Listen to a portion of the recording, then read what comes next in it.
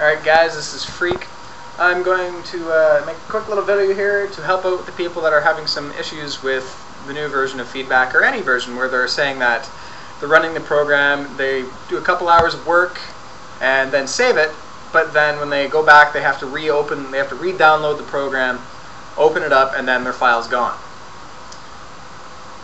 Because Windows is kind of stupid in the way it handles zip files, this is understandable for the inexperienced computer user. But I'm going to clarify in what is happening and what you need to fix. So we're in here in Turkey Man's thread here. So look, oh wait, we've got a new version of FeedBack right there. Alright, so I'm going to left click that, and we got this window.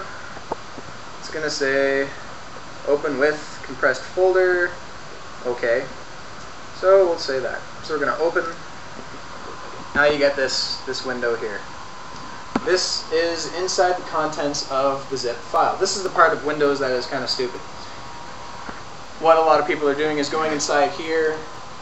They're running the program from here. It will run, but as you'll get this window, extract all, run, cancel. A lot of people are going to extract all because it's going to need all the files in the program.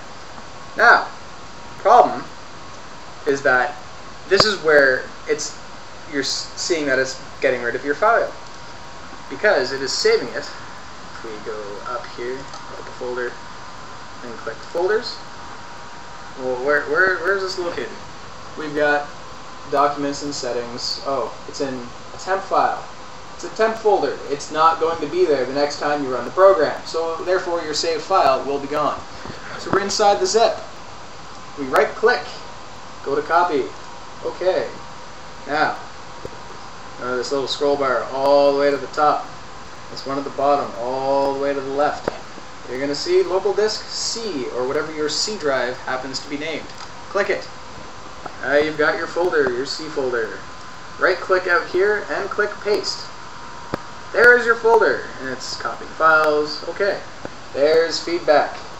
It is on C. It is not in a temp folder. Okay, now you can run FeedBack. There we go. We have the FeedBack help.